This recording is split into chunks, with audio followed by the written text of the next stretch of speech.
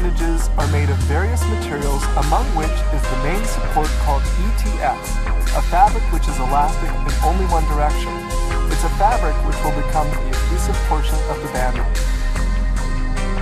This 1,800-meter roll of fabric can make 1.8 million small bandages or 300,000 large bandages. A thin coating of glue is applied on one surface of the fabric. Then it's heated to 49 degrees centigrade in an oven to puff it up, creating holes in the glue coating. Then the fabric is newly rolled up into 300-meter length. Bandages are of different sizes. These blades cut the glued rolls into strips of varying widths.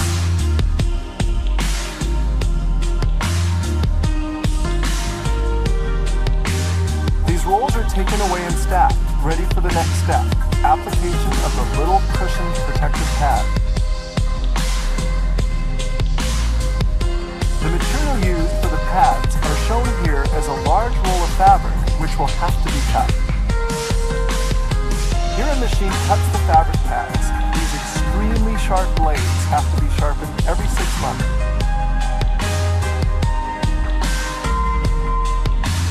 The cushioned fabric is separated into narrow strips, which will later be glued to the ETS fabric.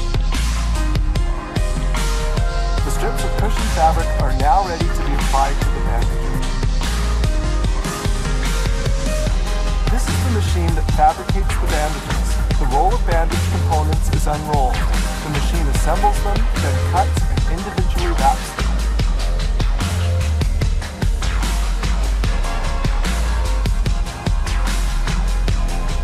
Bandages are wrapped one by one. This machine applies the unprinted white wrapping paper, which protects the bandages. And now they proceed to packaging.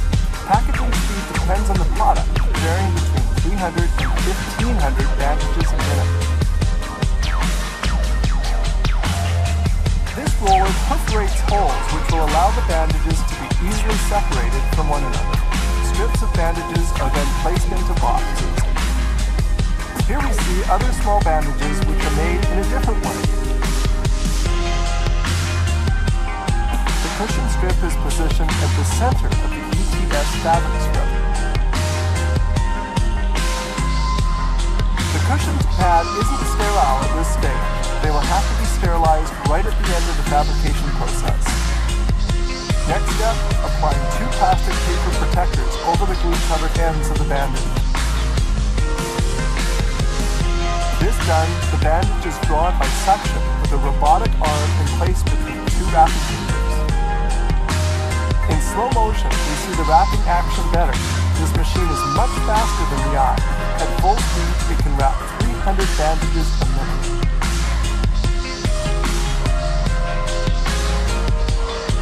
The bandages exit the machine perfectly wrapped.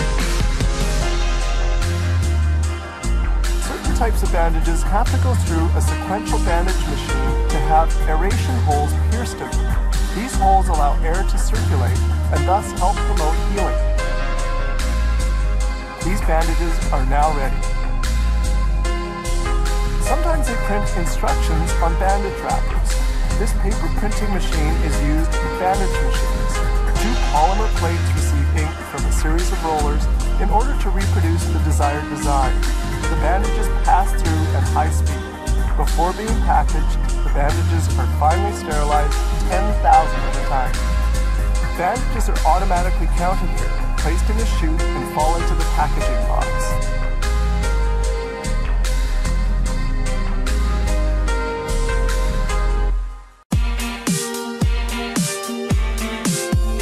The large roll of ETS fabric seen at the beginning will have allowed them to make nearly 2 million bandages. Each year, this facility produces a staggering 4 billion bandages in 65 different models. Adhesive tape was invented in 1925 as a painter's masking tape for auto body shops. That led to transparent tape, designed to seal the cellophane wrap used by the food industry. Then tape was introduced as a household item, and the idea just stuck. These rolls of plastic film, called polypropylene, are on their way to becoming shipping tape. The rolls go on a machine called the unwinder. Workers then position a strip of adhesive splicing tape along the end of each roll. This will enable them to connect one roll after another, creating an uninterrupted feed to the production line. Now watch closely. Once a roll unwinds completely, its end sticks onto the splicing tape at the beginning of the next roll. Once that roll's unwound, its end will stick to the beginning of the next, and so on. An automatic tension adjuster ensures that the machine pulls the film evenly to prevent ripping. The unwinder also applies a solvent to the film surface. This prevents the film from sticking while unrolling.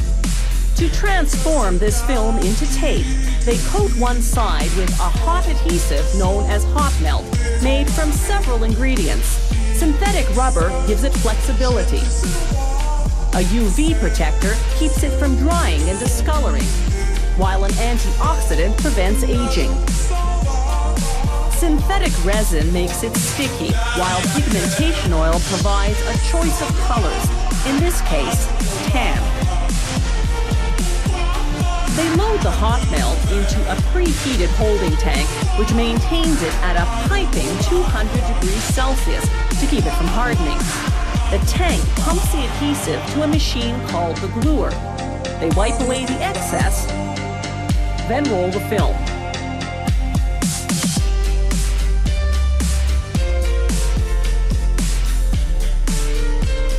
And there goes the adhesive. A cooling roller, that black one on the top, immediately hardens it. A computerized sensor ensures there's an even coat of adhesive. If not, it automatically signals the pump to adjust the output. Now, a machine called the rewinder rolls the tape onto spools. Remember the unwinder that spliced the rolls together? Well, the rewinder unsplices them.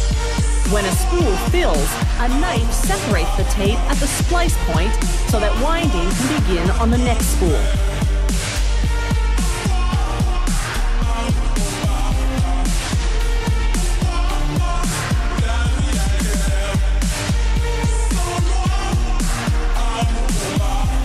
The tape on just one of these spools would run the length of 85 football fields. The spools feed a row of sharp razor blades called the slitters, which divide the 1.5 wide tape into several strips. Shipping tape is 48 millimeters wide, so they get 31 strips per spool. Each strip winds onto a cardboard core, its end sealed with a tab.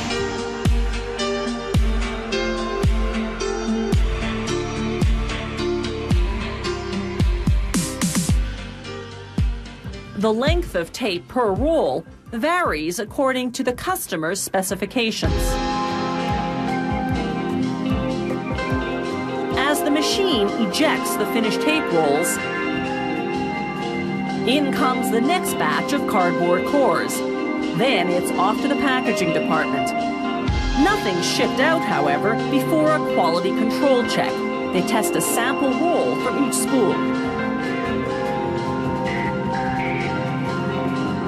In one test, they unroll the tape sticky side up, then release a tiny stainless steel ball down an incline, measuring how far the ball rolls before it sticks and comes to a stop. To pass the test, the ball has to adhere within a certain distance. The stopping distance varies depending on the type of adhesive tape.